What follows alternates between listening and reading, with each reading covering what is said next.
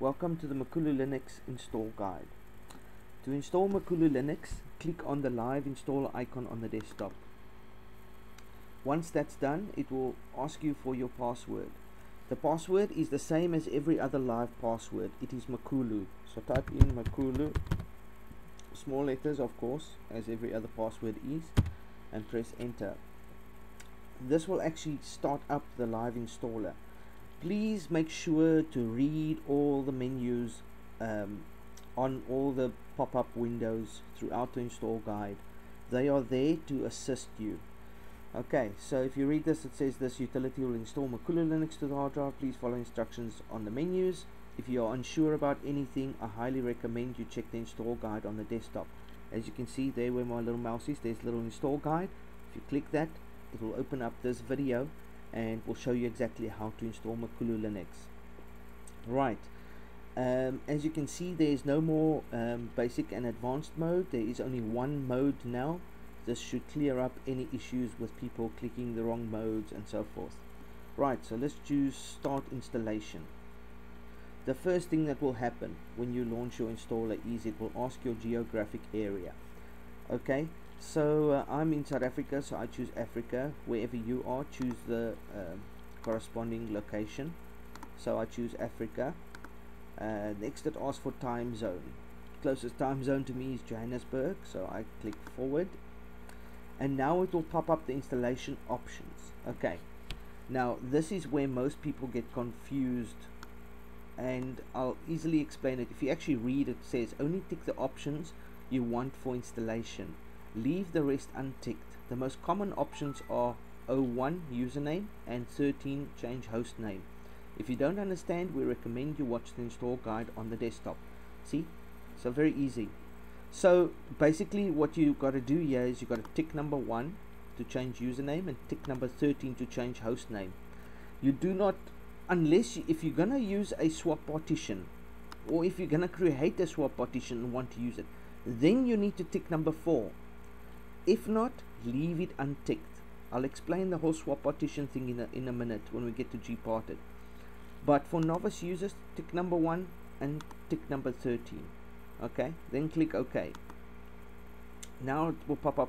You need to have at least one partition ready for installation, plus one each separate partition that you choose. That's mostly advanced users. If you already have partitions ready, you can skip the step. If you are unsure how to proceed, check the install guide icon on the desktop. So we're going to click run gparted. Right, up pops gparted. Let me just blank these quickly. Delete. Okay, this is most likely what you'll see when you first install. If not, well, then you've obviously used this before and you know how to proceed. Right, all you need to do here is create a single partition. New, obviously right click on the create partition table. You need to do that first. Okay, so you do that, click on device, create partition table. Then you need to go new partition, right click new partition, choose here ext2, 3 or 4. 4 is the most commonly used one. You can drag the slider to however big the size you want of the partition. I'm going to use the whole space, all of the space allocated. So select ext4 for file system, click add, click apply, and let it do its thing. Just give it a second. Is running in VirtualBox. That's it, completed, close. Okay, so all you need to really do here is create a single partition, and that's very easily done. You click device, click create partition tables, then you click right click new and choose ext4, click OK, click apply, and then exit gparted. That's it, a single partition. If however you're going to want to use a separate swap partition, then you need to create 2 partitions, but that's for the advanced users and they'll know how to do that.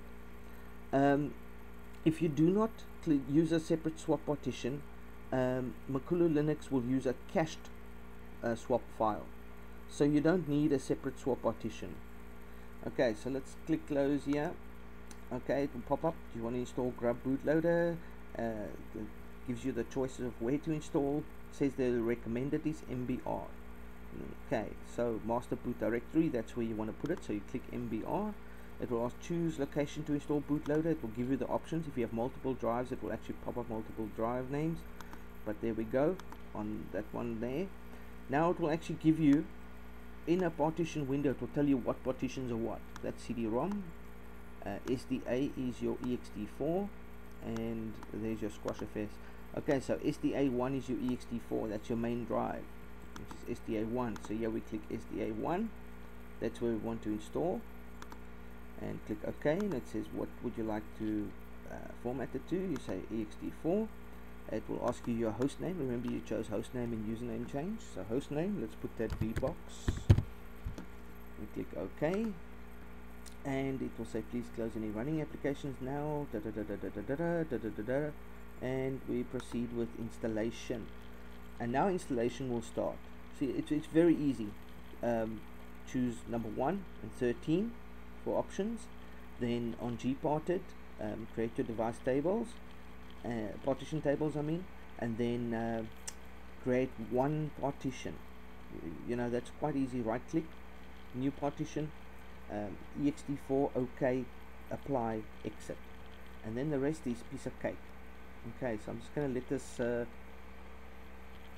install go and carry on when it's done. So while that's finishing, I just want to recap quickly. So you start up the installer, you get asked your geographical data, you enter those, then you'll be presented with the options screen, installation options. You choose number 1 and number 13, click OK. Advanced users can use the other options, but I mean they should be advanced users, so they should know what those options do. But the novice users, number 1 and number 13, then you'll be presented with gparted to partition your drive. All you need to do is make sure that you click on the top there to create partition tables, and then next you right click on the little screen, the little graphic screen showing the partition. You right click, create new partition, choose ext4, click OK, exit. Then choose where your bootloader must go. MBR is the default choice. Push MBR. Then select your. You'll be presented with a partition list, so you can see where your ext4 is. Usually it's SDA1. So select SDA1 if that's the number. Then click OK, and it will start installation. Oh, you'll be presented with your host name. Change your host name. Put in whatever you want for your computer name, and click start installation. It will copy the files, and this is where we are now. Change login name. Since this is just for testing, I'm just gonna make the login name testing. It says the enter new login name you want to use. Okay, so that will be testing. Okay, and give it a second. It's just creating the user, and it should pop up another box now, asking what my real name is. Virtual box. Okay, there we go. The user's real name is currently Makulu. Enter real name you want to use without trailing commas. So I'm going to put testing again. Okay, so there it's making it. It says change user password. Would you like to change the root password? Recommended. So yes, let's change root password. As you can see, previous installer it used to go to terminal. Now it has a GUI. So I'm going to make the password testing as well. Enter it again, testing, and click OK. To say, would you like to change the user's password? Recommended, yes. So let's go yes. And I'm going to make that testing as well. And testing, there we go. And I'm going to click OK. Both times it shows in the thing I've changed successfully passwords. It says MakuluLinux installation complete. You may now reboot the new system into the new system. Remember to remove your installation media. Click OK, and it exits. That's it. MakuluLinux is installed. If I reboot now, I will reboot into the new system. So I just want to open up here quickly gparted, because I know a lot of the guys get stuck with the partition part of the whole installation. So I'm just going to quickly just recap the partition part. Right, so all you have to do when you start up your partition manager, during installation, is choose device, create partition table. Very important. If you've got an unallocated partition, it's blank, it's a new drive, or it hasn't been used, or whatever the case might be, always create a partition table. That's very important. So you click device, create partition table, OK, apply, and then you can create your partition. And you only need to create one partition unless you're going to be using a swap partition, a separate swap partition, but advanced users will know how to do that. Novice users, all you have to do is right click new, and once you new, you'll be presented with a menu, and there you just choose your partition file system as ext4, click OK, and click apply. Very, very, very simple. And then close. You know that partition list that it pops up with your partition names? If you actually look here in gparted after you've created partition, it actually tells you where it is. It tells you it's SDA1 ext4 size, so you can see the SDA1, so you know exactly what to choose, where to install your MakuluLinux 2, because it actually tells you. So yeah, very easy, very simple, and as you can see, used 5.42 gigabytes. So that's the size of a MakuluLinux install from scratch, is what, 5.5 gigs. So always make sure you've got 5.5 gigabytes worth of space for installation. You'll obviously need more space for whatever you want to use after that. And remember that your swap file will be a cached swap file. So it will create a file named swap file, and it will use that as a swap file. So you'll need additional space for that as well. Usually swap file is only between 100 and 200 megs. Can get a bit bigger. I'd say leave about a gig at least free space just for your swap file. But yeah, so that was the installation of MakuluLinux. Very easy, very simple. As you can see, the new installer has been refined a lot. The choices are easier now. The instructions are easier to follow. All the pop-up menus have little instructions written on the top of them. If you get lost, just read them. They'll guide you. Yeah. So the previous installer had a million options, a lot of unnecessary options, and it confused a lot of users.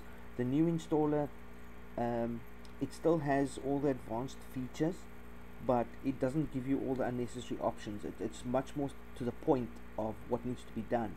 So it's very easier to follow. You know, as you saw, I did this in a matter of minutes.